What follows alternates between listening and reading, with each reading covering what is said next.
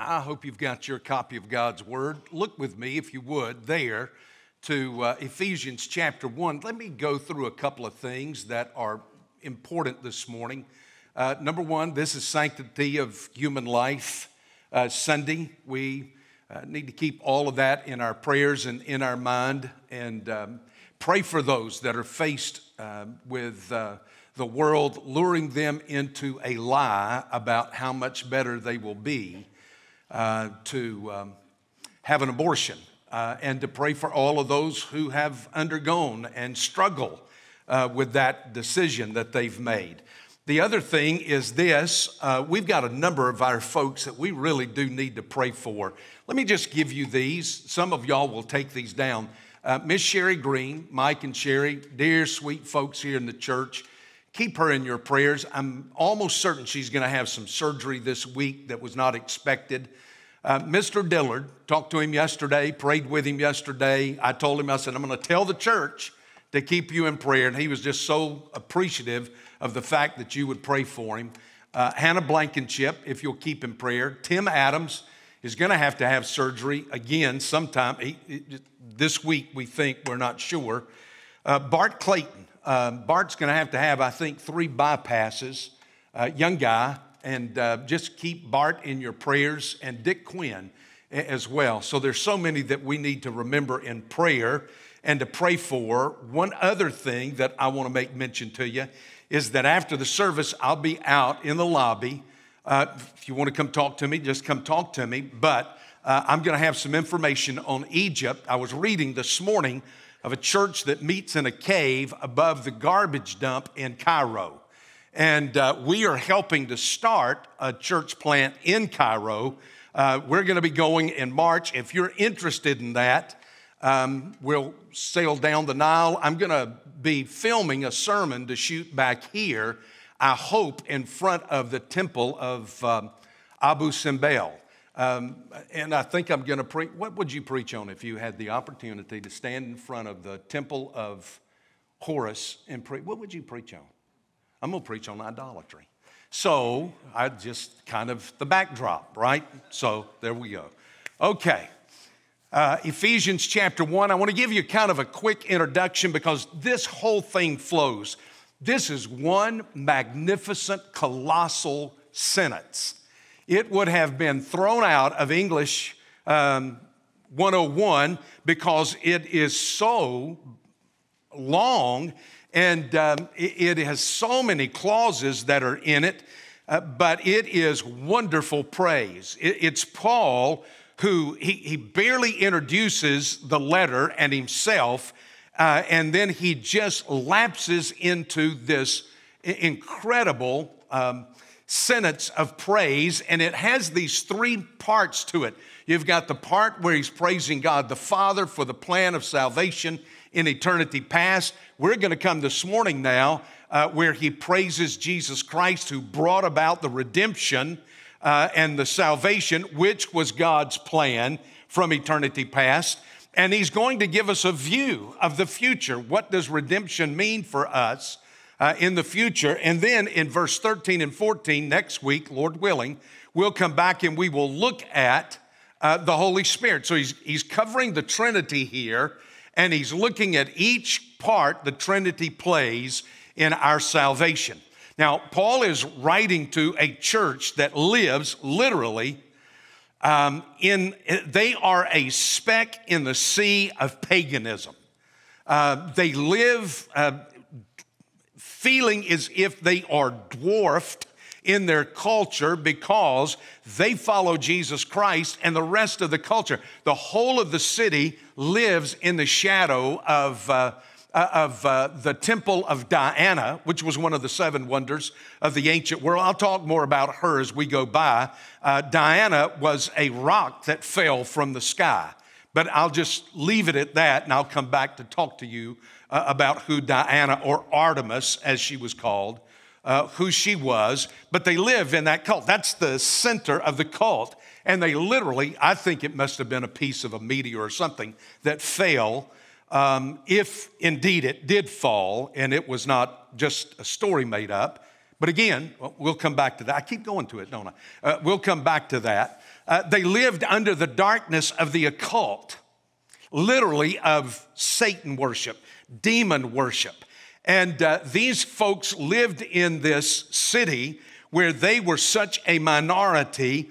And I have found that so many times when Christians live in a pressure cooker of culture where everything is against them, so often they will compromise the gospel in order just to feel like they fit into the culture somewhere. See also the church in 2023 in America. Well, I got that out of my system. So we can come back now to what we're doing here. That's the situation. That's who Paul is writing to. And Paul doesn't write them and just burst into this doxology of praise, trying to get them hyped up, trying to get them pumped up. Come on, let's get you pumped up. That's not what Kirkwood does. That's not what I try to do. We're not here to try to get you pumped up. Let me tell you, he does this because of what Christ means to him, what it means for him to be saved, and he knows that the best way to operate in the pressure cooker of culture is to worship God. You want to do something for your life personally? Then listen, the depression, the discouragement of life, so many people walk into church and they walk out and they say, well, I got nothing out of that. You haven't worshiped. You didn't really sing the songs. You didn't think about what was being said. You never bowed your head and spent time in prayer. You never took the word and actually held it, looked at it, read it, and then listened to the pastors. He begins to just pull it apart and explain the word of God. Listen, if you do that, you can't help but go out of here more encouraged than when you came in. So that's what Paul is doing. He's trying to show these people, let me lead you into worship, because worship is going to do more for you mentally, personally, emotionally, spiritually than anything else. Now, what he's doing here is this. He's going to show us that what God had planned in eternity past, Christ actually procured in time and space. Now, that's the thesis statement right there. Y'all all should be writing that down. What God planned and promised in eternity past, Jesus Christ actually procured. He did. He brought it about in time, in space, in a place called Calvary and the empty tomb. What he did was this. He brought into humanity the salvation that God has been planning since eternity past. And that's where Paul is when he comes in verse 7. So this all flows, that's short introduction. I want to just move you into it because I'd love to take about an hour and a half and preach just through verse 3 through verse 14, but I can't do that because y'all wouldn't stay. But I could do it, but y'all wouldn't do it. So let me pick it up in verse 7. And let me just begin to point out that I'm going to look at verse 7 and verse 8, and then I'm going to look at verse 9 through verse 12, because here he's going to say basically two things about this whole issue of salvation. Number one, Christ carried out the Father's plan in our redemption. This was God's plan all along. Before he created Adam, before he created Eve, before he created the earth, before he put the sun in the sky and the moon in the night sky. All of this was God's design and desire. And so then he does create, and he puts Adam and Eve in the garden. And in Genesis chapter 3, Adam sins. And when Adam rebels and sins, everything about humanity and everything about mankind and everything about creation just falls into disorder and disarray and confusion. So you have got everything that has just broken apart completely from what God had just created, what he did. And not only was man sent spiraling down, but also all of creation was sent spiraling down. I read this week, it was fascinating. I came across an article this week in a newspaper somewhere. It may have been the Daily Mail out of England, where where the Hubble telescope has actually taken a picture or numbers of pictures of two galaxies that are colliding together. And then the article went on to say that our galaxy is going to collide with Andromeda, which is the closest galaxy to us, in about 4 billion years. So now, listen, don't lose sleep over that, okay? So it's just kind of interesting. Every time you see, in fact, let me do this. Let me take you back to Romans for a second.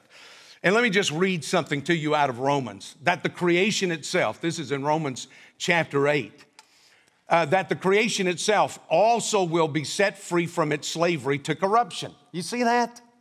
So when Adam sinned, he also bound to sin and corruption all of creation.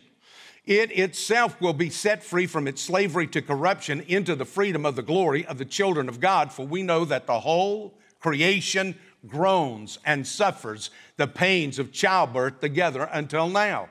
Every time you see a hurricane, every time you see reports of a tornado, every time you see a tsunami or an earthquake or something like that, it is all of creation groaning to be set free from this bondage to the God of this world, whom the New Testament tells us is Satan. It waits. Isn't that amazing? It waits for salvation. All of creation, the animal kingdom, Debbie's two dogs, Lord knows they need salvation. Everything in the universe, it waits for this, including man. Man waits for this. He longs for this. 1 Corinthians chapter 15, it begins to talk about the resurrection of Christ, but listen to what this says. For since by man came death, by a man came the resurrection of the dead. As for in Adam all die, so also in Christ all will be made alive. Boy, that's a good word. Thankful for that right there, because we are living under the bondage of Satan in the prison of his house and bound in chains of eternal darkness until we come to Jesus Christ. And so he comes to tell us this. In him we have what? Now he's going to give you 4 aspects of salvation, and the first is redemption. The first is redemption that he mentions right here. In him we have, look at this, redemption. And how do we have that redemption? It is through his blood. We have apolutro. Apo from lutron, to release. Lutro, lutrice, lutri, lutramen, lutreti, luedi, luusi. I had to get that out too, because every time you see that was the word that we use to understand the paradigm. To release from. Luo, I release. He released. He came, and on the cross, what he did was he literally released us from the bondage we were in to Satan. He set us free. And he set us free from that debt by his blood. That by his blood, our debt has been paid in full, completely, and I'm released from it.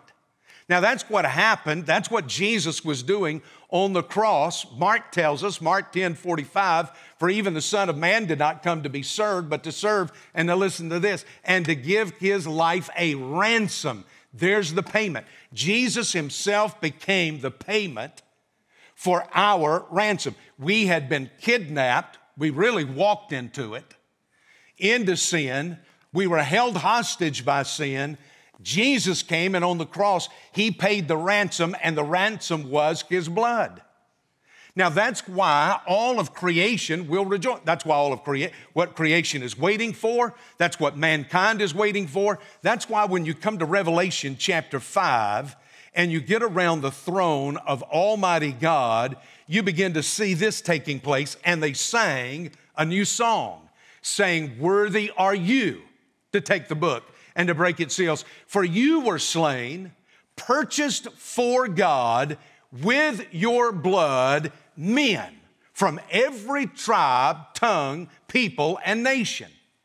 You have made them to be a kingdom and a priest to our God, and they will reign upon the earth. Then I looked and I heard the voice of many angels around the throne and the living creatures and the elders, and the numbers of them were myriads of myriads and thousands of thousands, saying with a loud voice, worthy is the Lamb that was slain. Do you see this? All of creation, all of mankind, all of heaven, all of those wonderful, majestic, mysterious creatures in heaven are going to constantly sing praise to the Lamb because He has died for us, purchased us from hell, and has brought us to the Father. Now, you're going to see that in the end in verse 12. Y'all, please just calm down, okay? That's a word. That's just the first thing that he says about redemption. It is always through the blood of Jesus Christ. But then comes the second thing. If you're looking in verse 7, the forgiveness of our trespasses. Now, this is interesting. I got to looking at this just a little bit ago, and I got to looking at the word trespasses there, which is parapatoma. Parapateo means to walk around. Peripateo. This is what I'm doing. The prefix peri means around. Pateo is to walk. Comes out of padao, which is your foot. So I'm walking around. Peripateo. But peripatoma means a false step. See how it comes from that? A false step. A wrong step. In all of our lives, as we are walking through life, we have made some really bad steps. We have stepped in the wrong direction. We have walked down a wrong path. We have gone down the wrong road. And what he is saying here is this, is that he comes and he gives us forgiveness for every single step we've taken that was out of God's will. Now, he doesn't just come and deliver us. He comes and he forgives us. He doesn't just get us out, buy us out of bondage, and then just say, hey, don't ever make a mistake again. And then he goes his way. He comes and he brings forgiveness for the very thing that put us in bondage. Now, what that means is this, is that he forgives my sins, and that takes away the guilt of my former sins, because we struggle and we deal with all of this guilt for things that we've done. I enjoy World War II history, and I was reading an article on Albert Speer. Albert Speer in 1933 was a young architect who was in Berlin and went to a rally where Adolf Hitler was speaking, and at that rally, he absolutely, now listen, this is a German, they're smart people to begin with.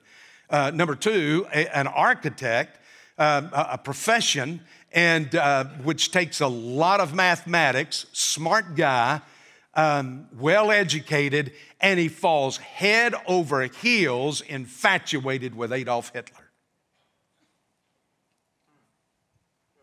It's not just dumb country people that are suckered into stuff. It's people with PhDs a lot of time. Amen. He goes and he listens to him, and of course Hitler brings him into his inner circle, and he wants him to design, because Hitler was this frustrated architect himself. He wanted him to design a whole new city for Berlin. He wanted all of these things built, all of this stuff built all across Germany. And Speer begins to design these things. But as the war breaks out and gets very difficult, he takes Speer and he moves him into being the Reichsminister of Armament and Munitions. And so he is over all of the munitions, all of this kind of stuff. Well, when the war is over, there are 24 Nazi leaders that are captured and are brought to trial in Nuremberg. And there in Nuremberg, they put all 24 on trial, and there's only one man out of all 24 that admits to a degree that he was wrong and apologizes. And it was Speer. They put him for 20 years in Spandau. 20 years he spends in Spandau, and he comes out and he begins to take interviews, and he does an interview with Good Morning America. And in that interview, the interviewer, and I can't remember who it was, the interviewer made the statement to him about his statement about forgiveness. He says, you feel like people who have done these things should never be forgiven or can never be forgiven. And they said, do you still feel this way? Now listen to what Spear said. I served a sentence of 20 years, and I could say I'm a free man. My conscience has been cleared by serving the whole time as punishment, but I can't get rid of it. You ever felt that way? Guilt? I can't get rid of it. I've done my time, spent the time in prison, paid my penalty. He was writing a new book, and listen to what he says. This new book is part of my atoning of clearing my conscience. Now, writing a book will not clear you of anything. So Chuck Colson is watching this. Colson writes about it in his book, Who Speaks for God?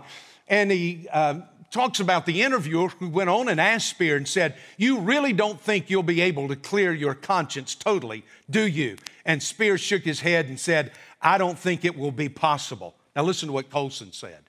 For 35 years, Spear had accepted complete responsibility for his crime. His writings were filled with contrition and warnings to others to avoid moral sin. He desperately sought expiation, all to no avail. I wanted to write Spear to tell him about Jesus and his death on the cross and God's forgiveness, but there wasn't time. The ABC interview was his last public statement, and he died of a stroke right after that. Let me tell you something. Forgiveness is found only in Jesus Christ. Never in the things that we can do. You can never do enough to silence your conscience. Well, let me give you the third thing. The third thing is this, grace. Look at what he says right here, verse 7. In him we have redemption. That's the first thing, through his blood. The forgiveness of our trespasses. Number 2. Number 3, according to the riches of his grace. Now, how does God give us all of this redemption? How does he give us all of this forgiveness? Out of the riches of his grace. It's out of the riches of his grace. The word there is, well, let me just read on. The word there is this, according to the riches of his grace. Then verse 8, let me hold on verse 8. Let me just give you this at verse 7. According to, kata is the word in the Greek. It's just a little particle that is there, and it means according to plutes. The plutes means an abundance of wealth, great wealth, much wealth is what he's saying. He gave according to his riches. That is different. Now listen to me carefully. That is different than God giving to us according to his riches. He gives us out of his riches. He gives us according to his riches, not out of his riches. There's a difference in the two. You say, explain that to you.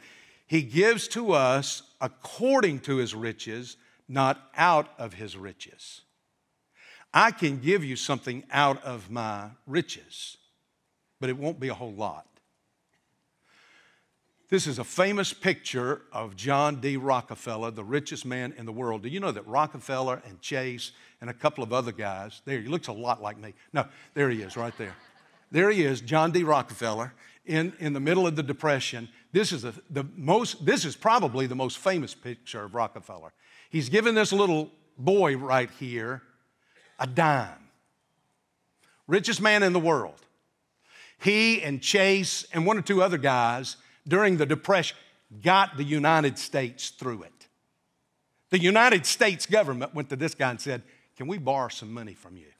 This guy right here, Rockefeller, and Chase and one or two others. And here he is, he's giving this boy. Now you just think, well, gosh, they were there and took that picture. No, he took photographers with him and he did this all over the place. so that everywhere he was, every time he came across a child, he'd give a child a dime. Now, Rockefeller could have given him $10,000 in 1930. He could have given him $10,000. He could have given him a brownstone in New York up on 66th or 67th or 68th or 70th Street in New York. He could have given him a Duesenberg to drive. He could have given him maids and butlers and all of that according to his wealth. But he gave to him out of his wealth, not according to his wealth. Do you see that? Now, I'm just going to stop and I'm going to ask y'all. I'm going to start going through names here. Now, do you understand that? Do you understand? Do you get this? God doesn't give to us out of. He gives according to. And look at the difference that makes. Look at what he says now down here in this next verse, verse 8. He lavished. That means to splash out. You've got something that is so full that if you put another drop, it just splashes out. It just runs over. He just lavishes his grace on you. When you realize that, when it finally connects in your head and in your soul and in your heart, how much grace it took to save your old dark soul, you'll shout. He lavished it on you. He gave you way more than was necessary. And look at what this does. Now, this is the fascinating thing to me. Look at what this does. He says he lavished it on us in all wisdom and insight. That's a concept there on wisdom and insight. That's discernment. That's the fourth thing that he gives to us. He so lavished it on us that it brings to us godly wisdom. I just wrote a book on that. By the way, it'll be here, I think, this week. It's sold out. I didn't know. They hadn't told me anything. But I saw it on Amazon where it sold out. Anyway, here is what he's saying. He so lavished it on us that it just brings to us this godly wisdom and this phrones, phrones, it's your brain. It's the ability, wisdom is the ability to take knowledge and to operate that knowledge in such a way that it brings good for you and glory to God. Insight is understanding. Understanding, according to Reinecker and Rogers, is this. It means literally that I am able to discern modes of action. Now you say, well, I'm not sure I'm following you. Which action should I take in this situation? I can do this, and it's going to have this kind of result, and it's going to have, and this is what that's going to look like. Or I can do this. Now let me just give you an example of it. You go to a doctor this week, and you've got to have a little surgery. And you say, now doctor, you can do this, you can cut that out, yes. Can you sew me back up? You better hope and pray he can do more than sew you back up. Because I can sew you back up. You just don't want to look like Frankenstein when you come out of it, you see. It would be pretty. So you get a doctor, and a doctor comes, a surgeon comes, and he's going to know what type of suture you're going to need, whether you're going to need an absorbable suture or an non-absorbable suture. He's going to come and he's going to know what kind of material is that suture going to need to be made out of. Monofilament, just one thread, or braided thread that's braided together. And then, listen, you got to know, he's got to know not just about the suture, he's got to know what kind of stitch you're going to need. He's going to need to know, is it continuous, or is it an interrupted stitch, or a deep stitch, or a buried stitch, or a purse string stitch, or a subcutaneous stitch? I want my doctor to know that stuff. That's why I want him to be about 70 years of age. I want him to be well experienced in all of this. Listen. This whole idea of understanding is that God gives you the ability beyond education with His wisdom and His insight to make the right choices that have the best outcomes. Now, I just gave you a whole bunch of stuff about stitches I don't know. I wrote that stuff down. But I'm going to tell you what I do know. I had a grandmama and a granddaddy that had no education. They could read. They were not illiterate. They could read. They could write. As Jethro said, they could do their ciphers. They could add. They could multiply. They could divide. They could subtract. But they had no education. But they lived a life of integrity, honesty, and they were noble in their living. Amen. Because they had something that this generation has thrown away. It's called the book. My dad didn't have but an 8th grade education. My mama didn't have but an 11th grade education. And yet my dad started a business. He had no idea how to do a filing system. I don't know how my dad did what he did because all you had to do was go and look in his office and you could tell this man has no concept of what it means to file something. And yet my dad was fairly successful. And the reason my dad was successful was because he had put his trust not in his education, but this was his textbook. I don't think there was much of a day in my life growing up that I did not see my dad with his Bible in his hand, and at times, many times, seeing my dad on his knees in prayer.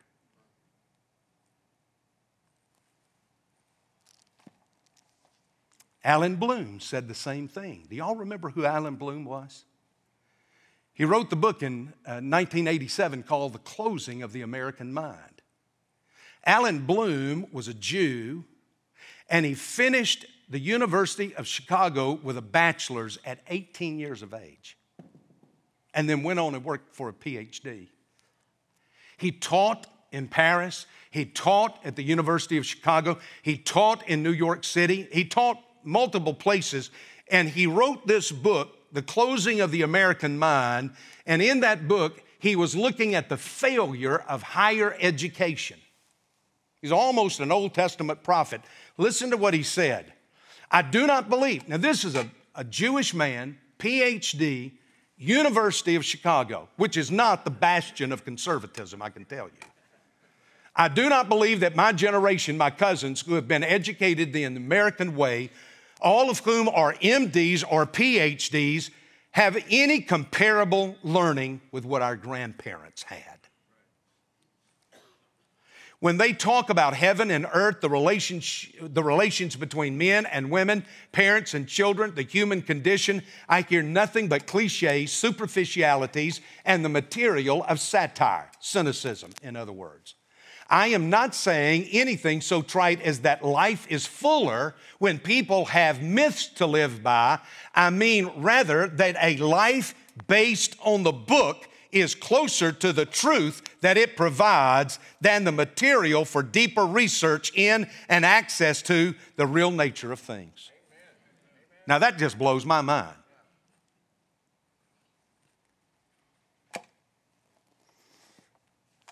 Though my parents had very little in the way of education, they knew how to relate to people. They knew how to carry on a conversation. They knew how to talk. They knew ethics. They knew morals. They knew what financial responsibility was. And above most everything else, they understood the principle of self-discipline. Many times as a young teen, I would ask my dad, why couldn't we join the country club? And my daddy said, I don't drink.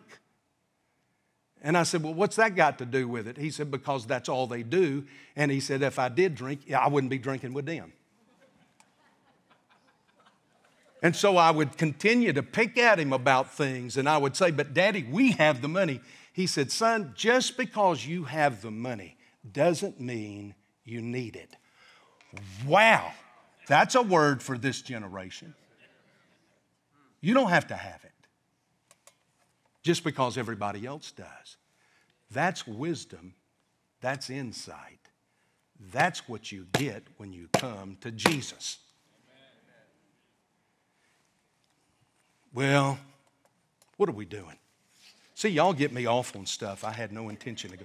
Let me give you the last thing. I'm 4 seconds over, so let me give you this very quickly.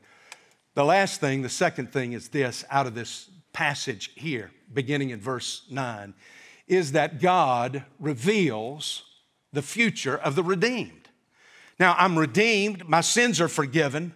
I've experienced all of this according to the riches of His grace. He's lavished it on me. He's given me wisdom and insight. Now, what is all this going to do? Watch this. Let me do this quickly with you right now. One is there is going to be a gathering under. He's going to turn and He's going to look toward the future and what's going to happen to the redeemed. He made known to us the mystery of His will. I've always wanted to know the mystery of God's will. We walk around talking about, oh, it's such a mystery. I wish I could know. Well, listen to this. He made known to us the mystery of His will, that is salvation, redemption, forgiveness of our sins, according to His kind intention, which He, God the Father, purposed in Him, God the Son, with a view to the administration suitable to the fullness of the times, that is, the summing up of all things in Christ. By the way, in Christ is used 9 times here. He comes and he says, the summing up of all things. This is a gathering under. And you say, well, what does this mean? It means this. What Paul has just said there is this, is that because of what Christ has done in our redemption, God the Father is bringing together everything in the universe, everything on the earth, and everything in humankind. All of it is coming. He's gathering it and He's putting it under the feet of Jesus Christ. You say, well, that's a great thought, but what does that mean to me? It means to me this. I don't sit around and lie awake at night and worry about what Russia and Ukraine are doing or what China's doing across the Straits of Taiwan or what is happening in the Red Sea between the United States and Great Britain and Japan and Denmark and all these others and these Houthi rebels. I don't lie awake and worry. You know why? Because I know that the world and all of history is headed to the feet of Almighty God, who is going to place it under the feet of Jesus Christ.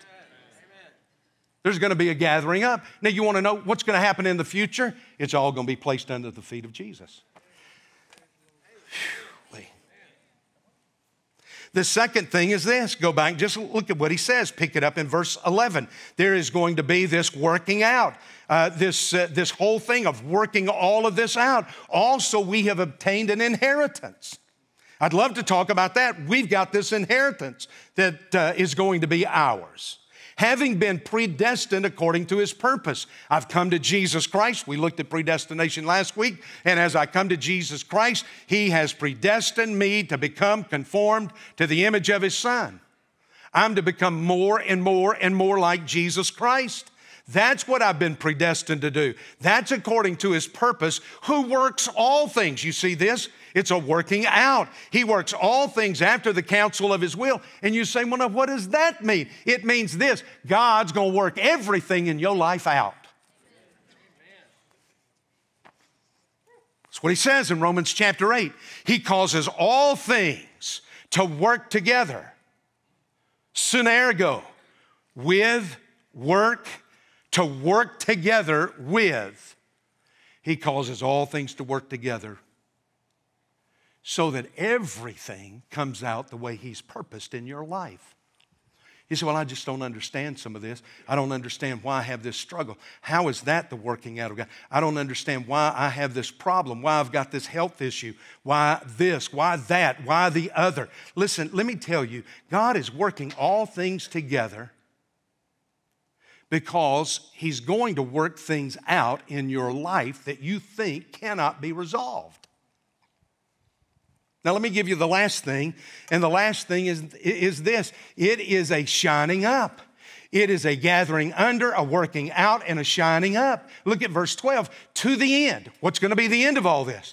That we who were the first to hope in Christ, those of us that have put our faith and our trust and our belief in Jesus Christ, would be to the praise of God's glory. Now, this is the best thing of all right here.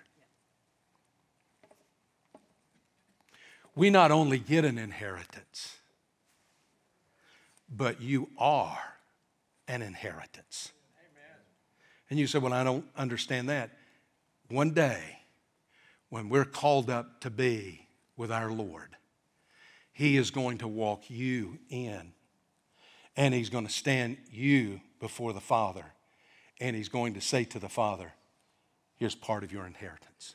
You are going to be in it.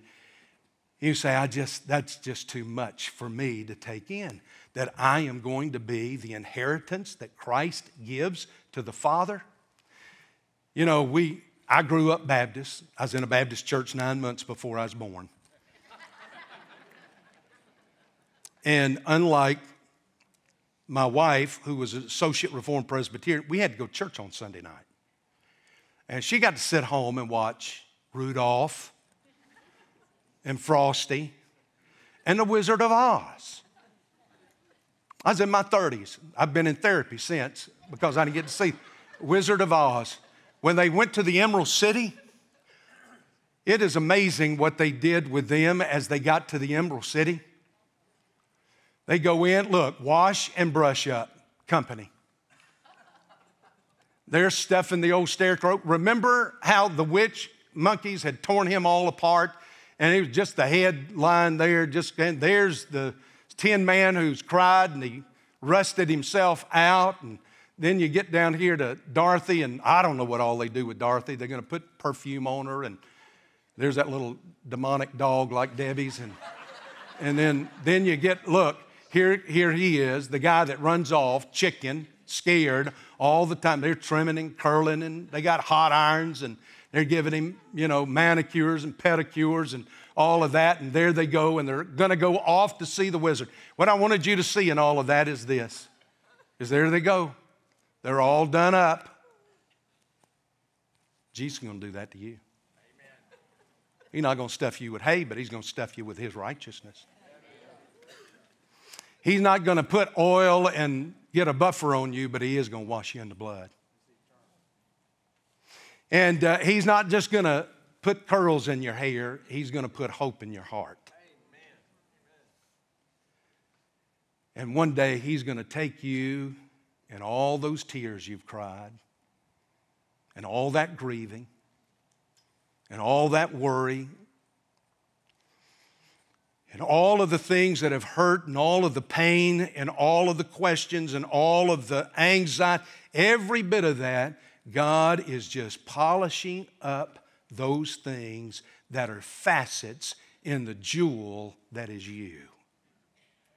So that when He stands you before the Father one day, you will reflect the glory. Your tears, your hurt, your pain, your loss will all reflect like the facets of a diamond, the glory of God. That is your future in Jesus Christ. Let's stand.